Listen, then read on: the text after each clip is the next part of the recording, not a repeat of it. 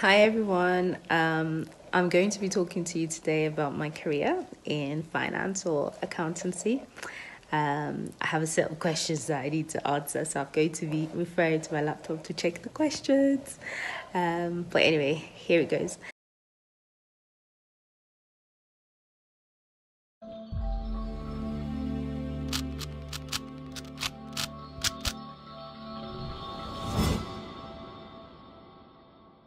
So my name is Lola Johnson.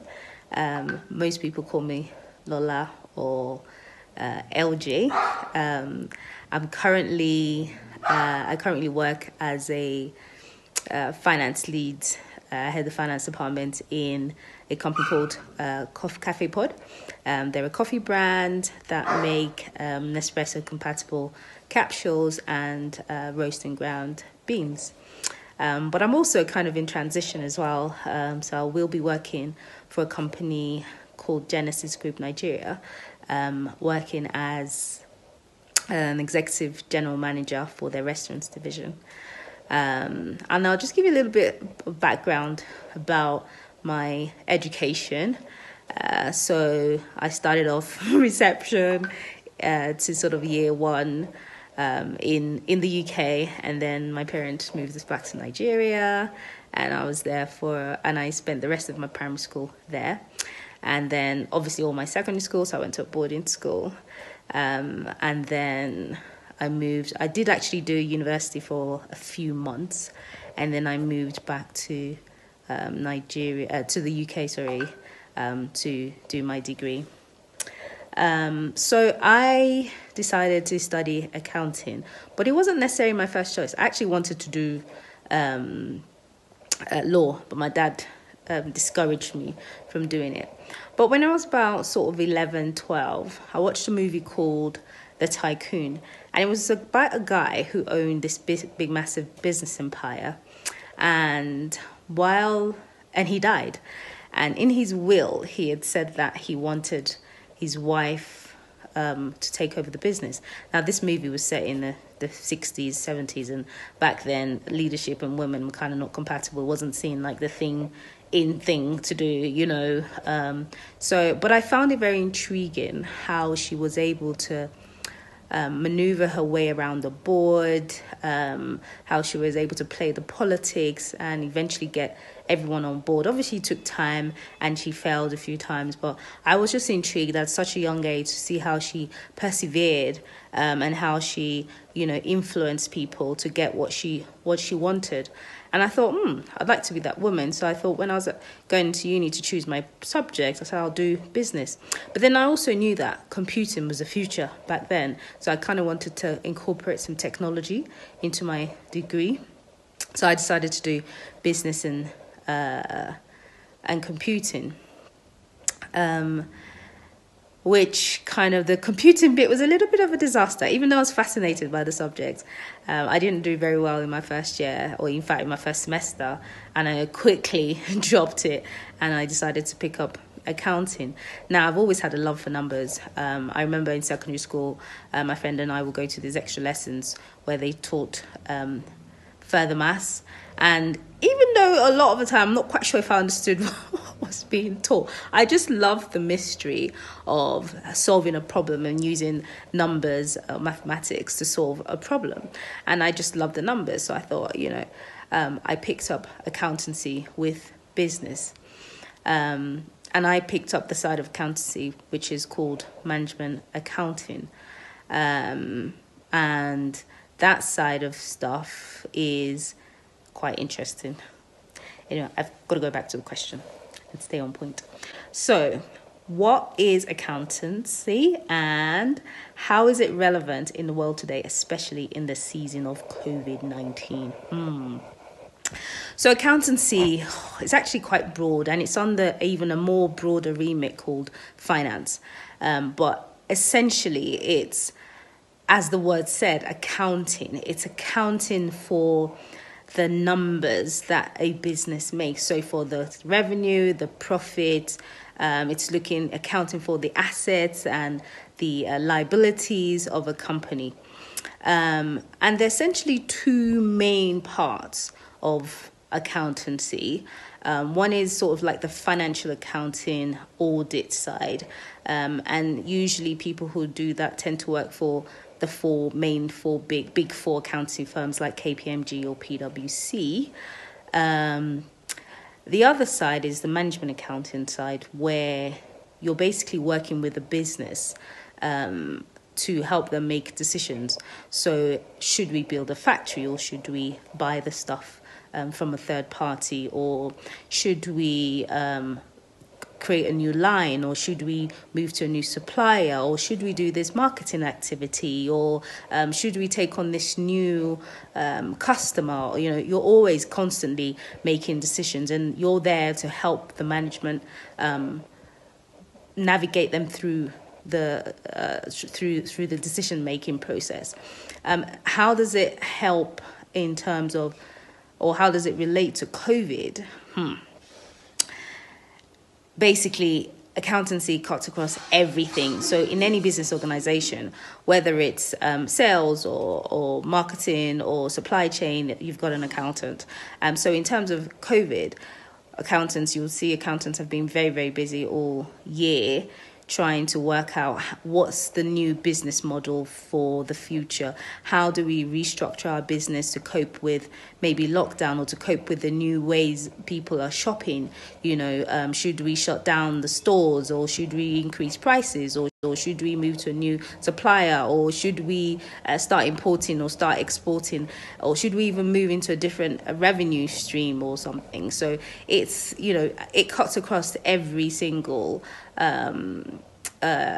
industry. So you can work in with a charity, or you can work with a government. You can work in fashion. You can work in transportation.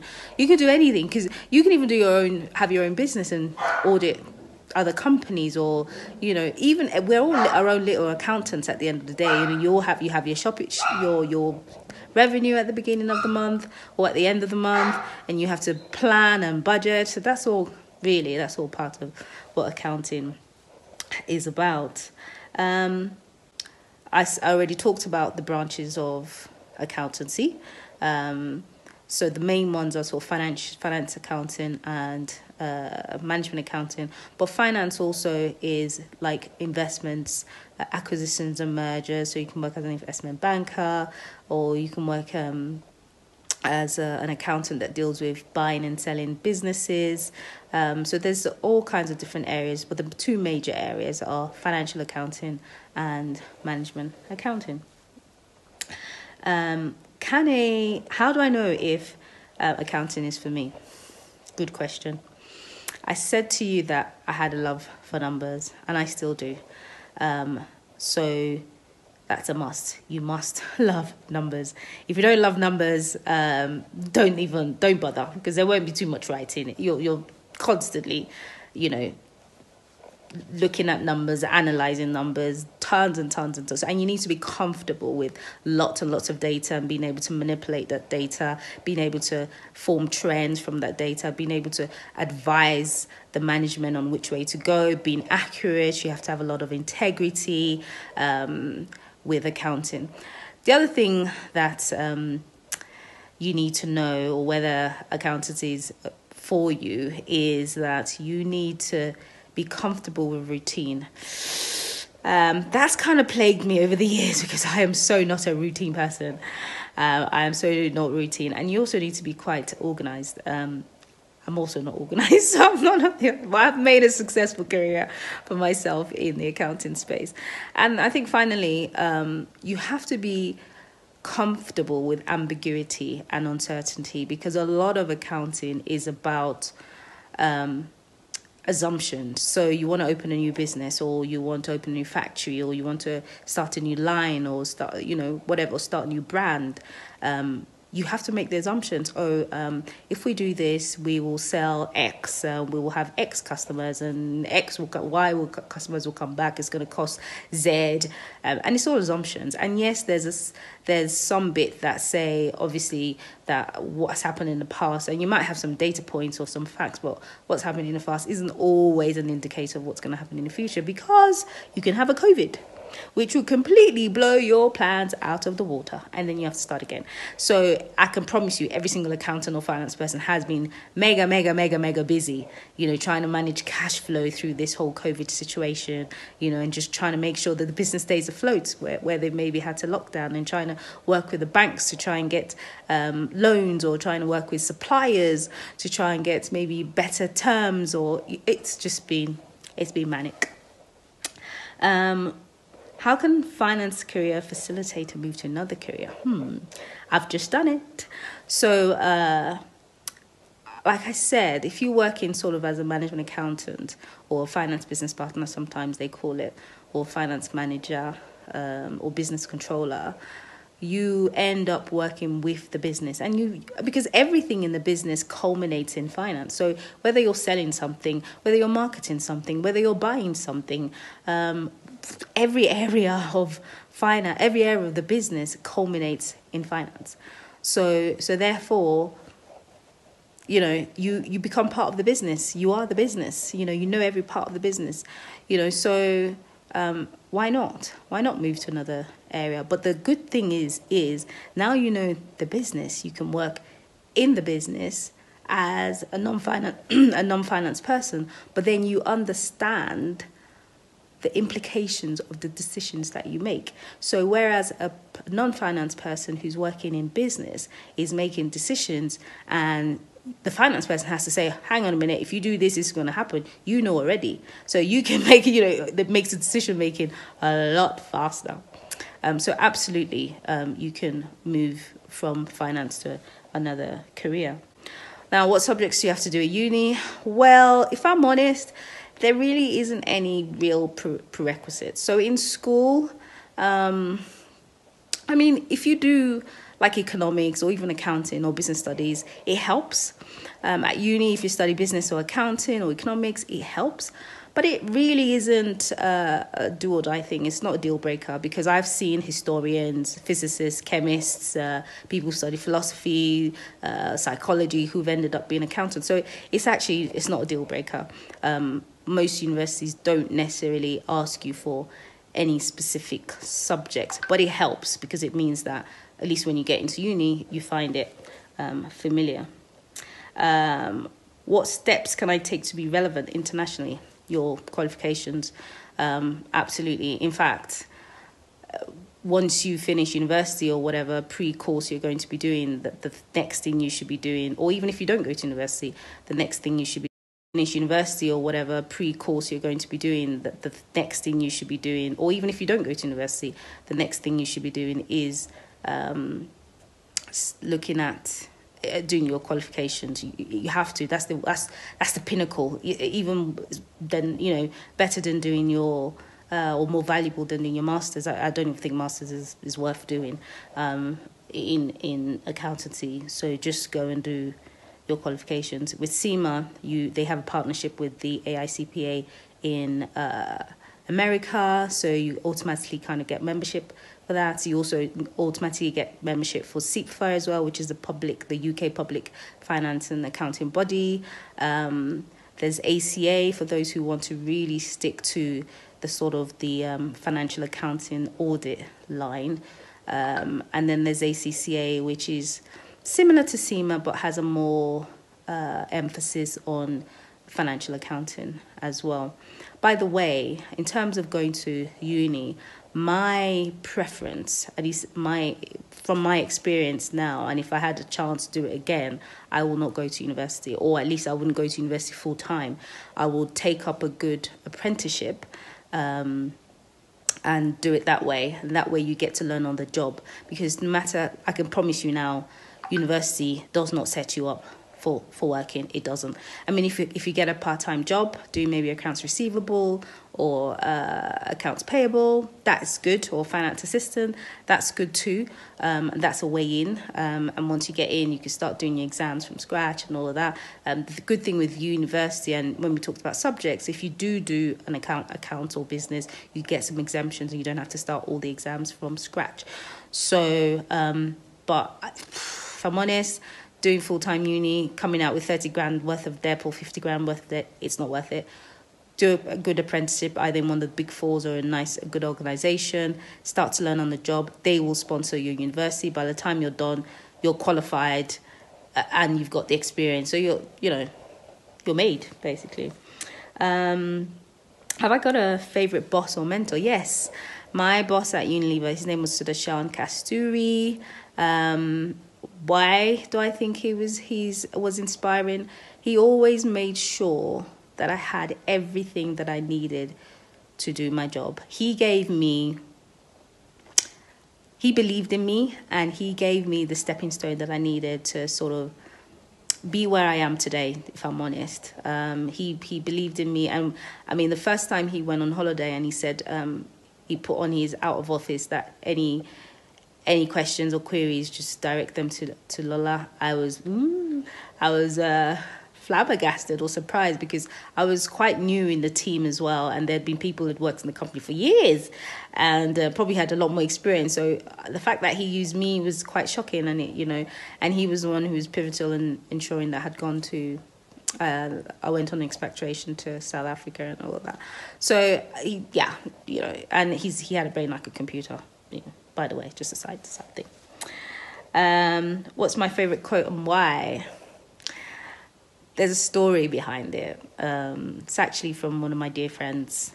And the reason I like the quote is because it's inspiring and it's helped me through some tough times, just helping me to hope and see beyond where I am. And the quote is just a phrase, actually, and it's just anything is possible. And she doesn't even feel that close or that precious about it like I do.